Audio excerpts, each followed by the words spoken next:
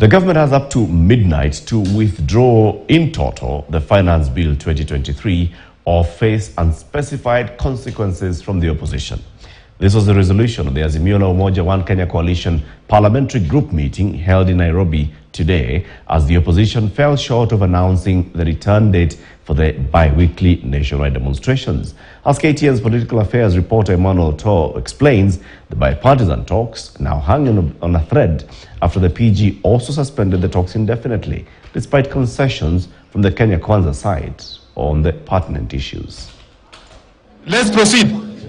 The parliamentary group meeting that brought together about 130 members of parliament from the Azimio One Kenya affiliate parties held at the Jaramogi Oginga Odinga Foundation resolved to pile more pressure on the Kenya Kwanza administration by introducing fresh ultimatum. President William Ruto's government now having less than 3 hours to withdraw the contentious Finance Bill 2023 that proposes further taxes on Kenyans. The bill must be withdrawn in totality and be reintroduced afresh. Kenya Kwanza has up to midnight today to comply.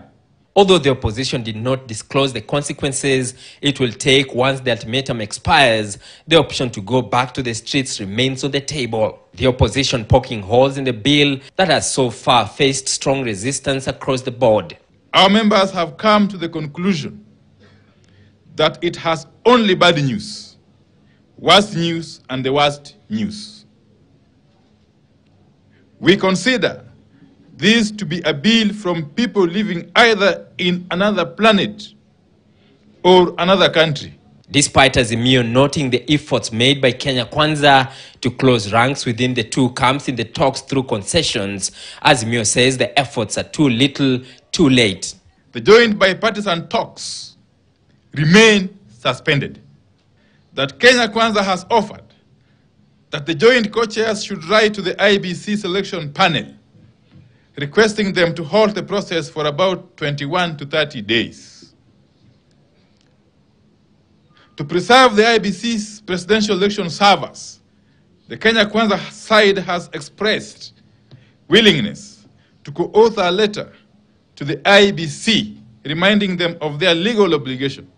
It is, however, the view of the parliamentary group that those concessions are not good enough.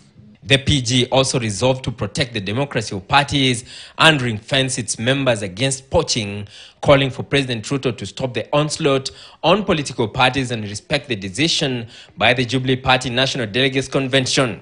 The meeting also approved Embakasi West legislator Mark Mwenje as the minority deputy whip in the National Assembly, taking over from nominated MP Sabina Chege, who was kicked out after shifting allegiance to Kenya Kwanza.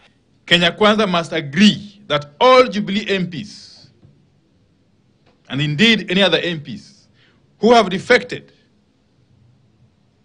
to Kenya Kwanza, in essence, have to face by-elections. This now becomes Azimio's latest in the string of ultimatums to the government. The ultimatum to write to the United Nations to seek self-determination expires Wednesday.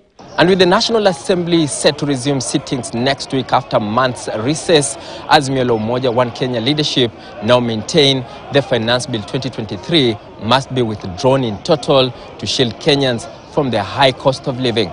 Emmanuel Tor, KTN News at the Jaramogi Oginga Odinga Foundation, Nairobi.